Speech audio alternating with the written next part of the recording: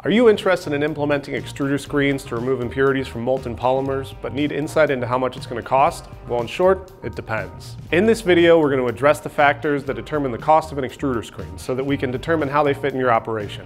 Let's get started. Hi, I'm Sam and I'm the product manager for the filtration department here at WS Tyler. I've been with the company for just over 3 years.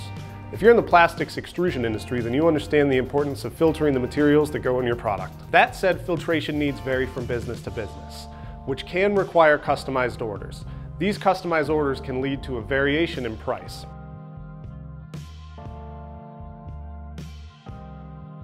The cost of an extruder screen depends on several factors.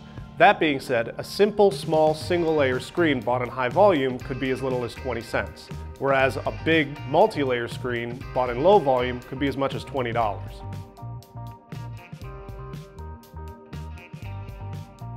There are many factors that can go into the cost of your extruder screen. Some of the most important would be the size and shape of your screen, the number of layers in the construction, the material it's made of, the mesh type, the quantity that's ordered, or any special processes that go into the construction, such as annealing or sintering. To put that into perspective, a screen with 5 layers will typically cost more than a screen with 3 layers. One real-world example of trying to help with costs is I'm currently working with one of my customers who always orders the same product.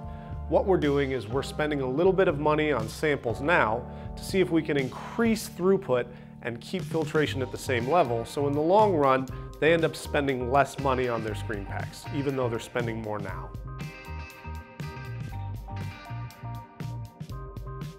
The best way to get accurate pricing for screen packs would be to contact us directly and ask for a quote. Before doing so, please have material specifications and drawings available. This will help us get a more accurate and quick quote back out to you. The best way to get a hold of us is to call us at 1-800-321-6188, email us at info@wstyler.com, or talk to us via our chatbot on our website.